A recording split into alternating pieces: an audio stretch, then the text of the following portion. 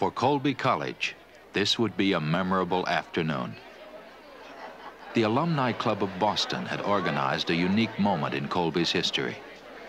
Before an audience of more than 400, including alumni from 55 Colby classes, the college's 3 consecutive living presidents had come to share their perspective on liberal arts education and their experience as Colby presidents. Library and chapel. The afternoon's host, Robert Anthony, Colby 38, chairman of the Board of Trustees. And that 37 faculty members, 700 students. And the 3 whom everyone had come to see and hear. J. Seeley Bixler, president from 1942 to 1960. Robert E. L. Strider, president from 1960 to 1979. And William R. Cotter, Colby's president today. And in the audience, Mary Bixler, Helen Strider, and Linda Cotter. Now, each of you came at different times, and I think it might be interesting to start with your impressions of what it was like when you got there. It'll only take a minute and a half, but...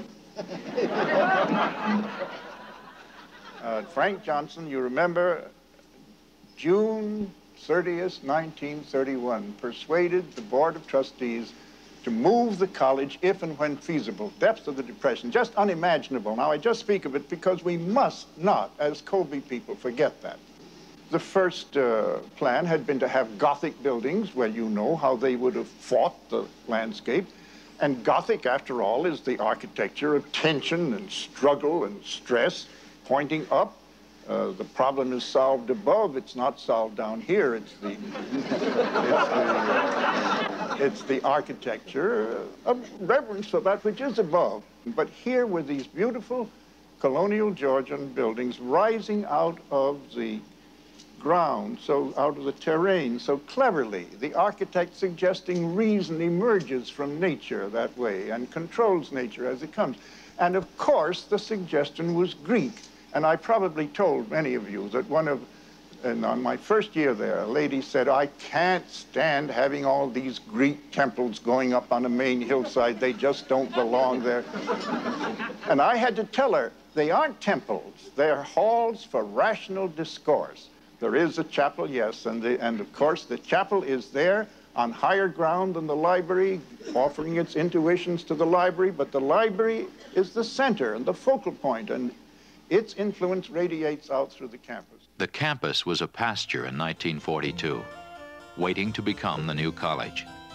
And as the first symbols of that new campus took shape, those at the college, cramped by railroad tracks in Waterville, were anticipating the change. And as the physical change became tangible, the vision of a remarkable new college began to surround Seeley Bixler. The excitement of that campus taking shape seemed to touch everyone, and as the 40s became the 50s, the move from downtown was a fact.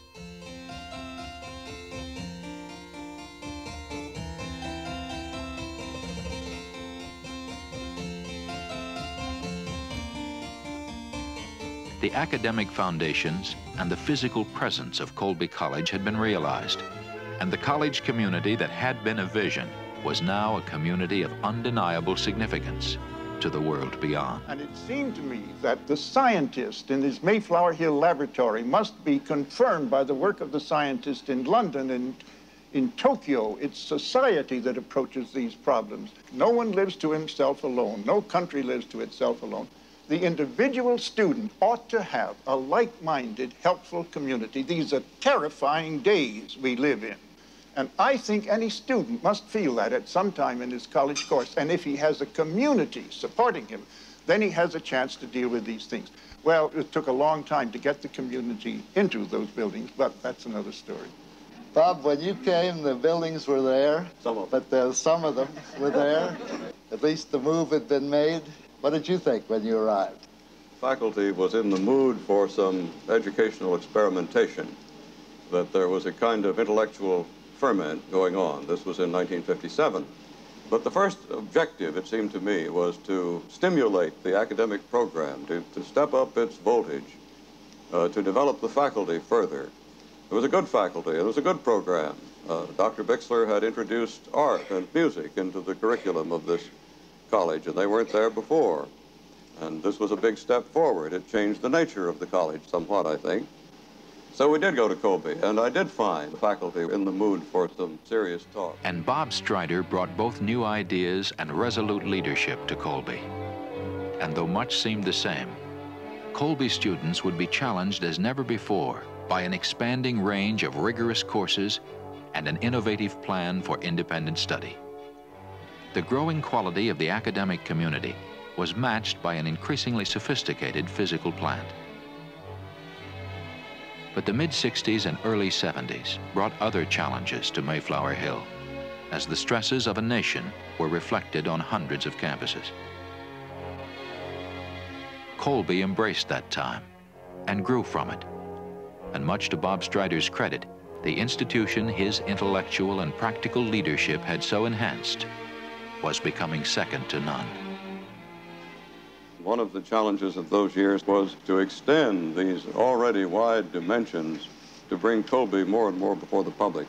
Bob Strider put into my hands a faculty that was, I think, without peer in liberal arts colleges in this country. The spirit on the campus was one of expectation, of devotion to Colby, of love for what it stood for all these times, and curiosity about what this New Yorker was going to bring when he came. Bill Cotter has brought a remarkable depth of intellectual and administrative capacity as Colby's 18th president. His commitment to Colby values, traditions, and standards of excellence is felt by everyone at the college. But liberal arts education has been under critical review, and the value of colleges like Colby is requiring articulate defense against critics concerned with the rush of advanced technology, job markets, and the continuing press of inflation. But the vitality of the Colby community inspires a confident optimism.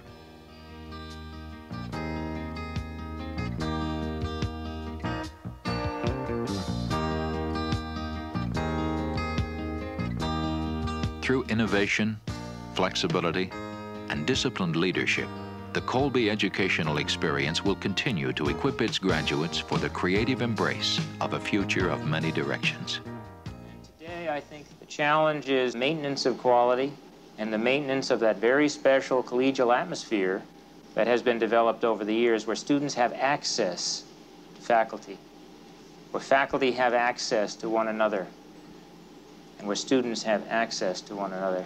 There is a tremendous inflation problem, which we all know, which has hit every sector of the economy and has hit liberal arts colleges and the faculty of liberal arts colleges particularly in a very devastating way. We must rebuild the real purchasing power of faculty salaries. We're worried about the trend toward vocationalism in the country. I think Colby properly stands against that trend because it's short-sighted, it will train people too narrowly, and it will not create the kinds of leaders that this country needs. And it is leadership creation that liberal arts colleges are particularly good at. Some people would say that the liberal arts education is irrelevant today. There's a report you may have heard of which says that we can't continue with the kind of education that we've had in the past, that we must make a drastic change in education in liberal arts colleges, a greater change than has occurred in the last 100 years. What's your comment on that? I think the Sloan report is very astute, and there's no question in my mind but that computer literacy, as Bill said, and technological literacy are sine qua non for the graduate of a first-rate college, as Colby is in the present day.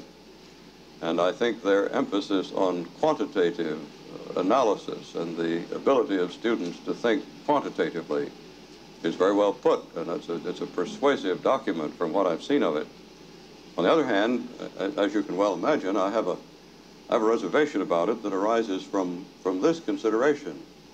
I don't think we're really talking about the nature of the liberal arts as such.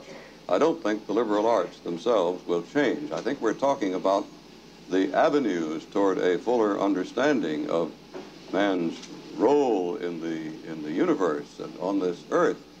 And we can understand it better, I think, by having a command of the tools that are available to us to make that understanding clearer.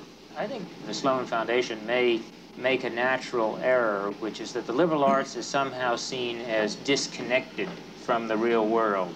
At Colby, computer sciences are not going to be taught primarily in a section called computer sciences. Most of the computer science will be taught in economics, in other social sciences, in the natural sciences, and there are even faculty in the humanities who see applications of computer sciences to their own research, to their own teaching. And we will begin to show how the technological revolution of today is applicable and usable and teachable within the traditional liberal arts context. There is nothing static about the liberal arts, and it is broad enough to include all the new technology. We're not afraid of it. We're very comfortable with it. We've had it a very long time, and they ought to learn that. I think Bill has said it extremely well. We often talked about the liberal arts as the liberating arts.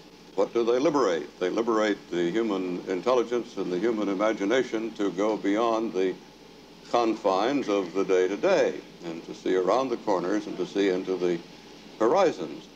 And I think that's what the Colby curriculum is designed to do. Well, the new electron microscopes, by the way, are one of the most exciting things that's happened, I think, in the sciences at Colby. This is, again, a tool, a very imaginative tool that raises the dimension of human consciousness in a very dramatic fashion through the sciences, through the social sciences, through the humanities.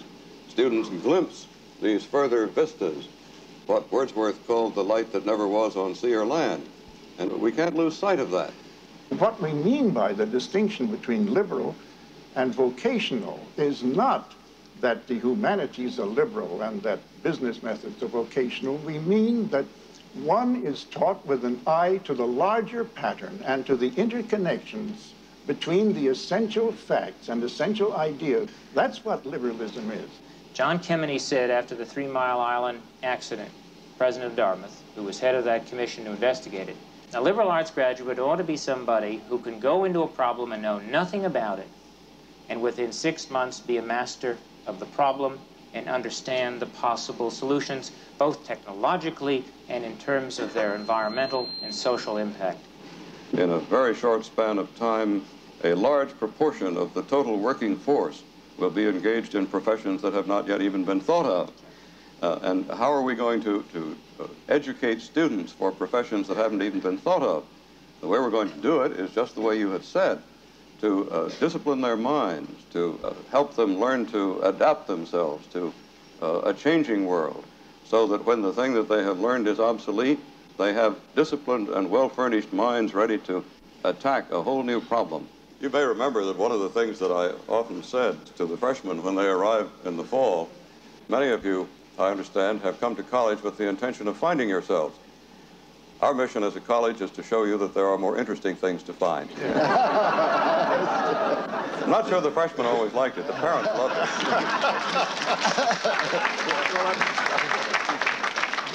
Would you want to make some comments about what you think the role of a college president should be? There's so many different kinds of jobs that college presidents do. And I think the public may think, well, I mean, he's a fundraiser, or he's a babysitter, or he's a public relations expert. Well, you have to be a lot of interesting things. You do have to raise funds, obviously. You do have to have some talent for balancing budgets, or at least getting people on the staff who know how to do it.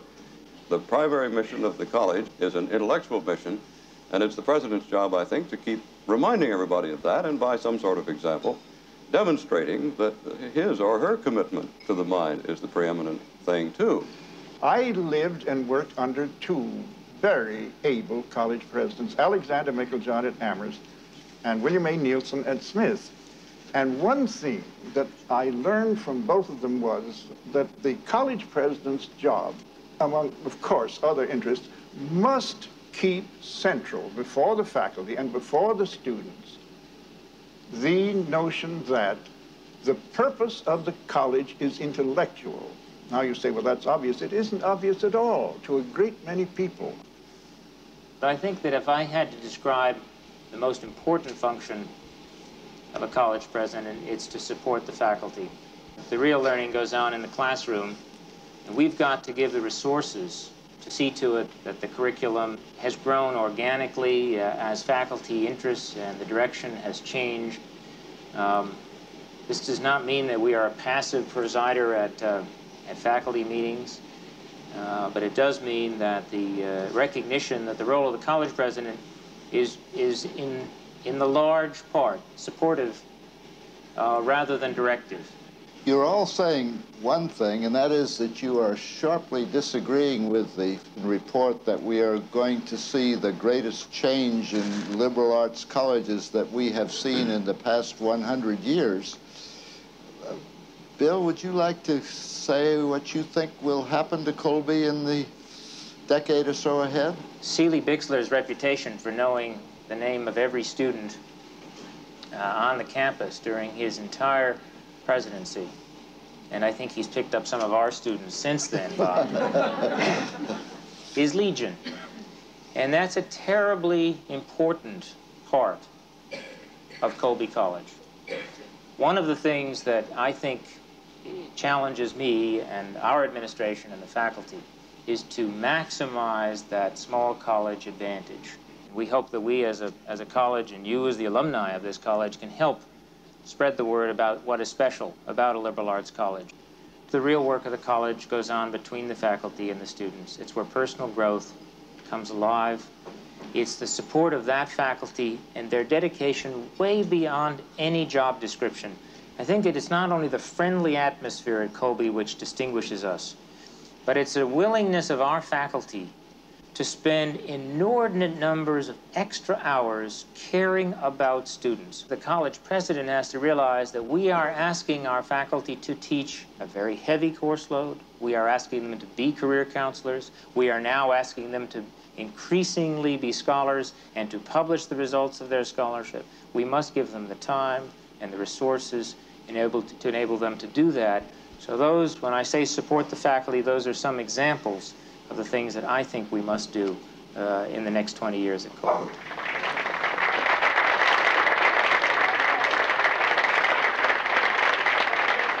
It had been a warmly memorable and thought-provoking afternoon for everyone. And for those who listened and watched, whether from the class of 1916 or 1985, each would be reminded that what Colby College had become and what it would be in the future was the contribution of many and the leadership of these three men.